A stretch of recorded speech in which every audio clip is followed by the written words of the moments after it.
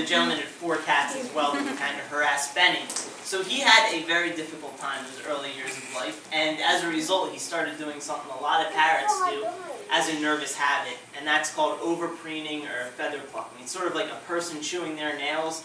Parrots will sometimes over-preen their feathers. Most birds spend most of their day cleaning those feathers off because they're very important. But if you look, his tail's a little ruffled along the sides here, and he's kind of got a bare thigh. Sorry, not right now, Benny. He's got a bare thigh there. So that's something that we spend a lot of time trying to overcome. A huge help is doing programs like this. Pretty soon we're going to start setting up some perches around the museum for the birds to hang out for a few hours a day as well. So the socialization, enrichment, to keep that mind going is a very important thing to keep these birds happy and healthy.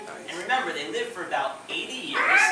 They're also about as smart as a 2-year-old child is figuring out abstract thoughts and concepts, colors, shapes, numbers.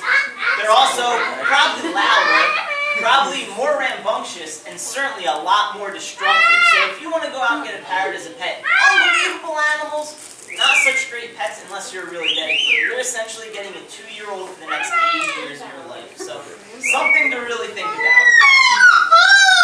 But do you guys have any questions at all? Anything you'd like to know about Benny here before Kate goes deaf? Does he know what sounds he's making? Like, would he make a sound of a hawk because he was going to scare some predator away? That's a great question. So does he purposely make like a red-tailed hawk sound to scare off another predator? Not that I'm aware of. They're certainly intelligent enough to associate those things.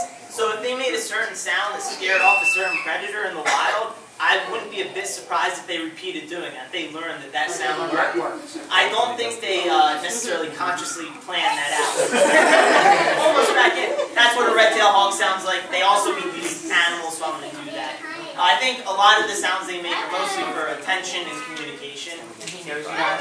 Absolutely, yeah. He knows individuals even by the voices. So if someone he wants to play with walks by and he doesn't see them but hears their voice, he'll start yelling and carrying on because he wants them to come over and play with him. So he absolutely recognizes individuals by both face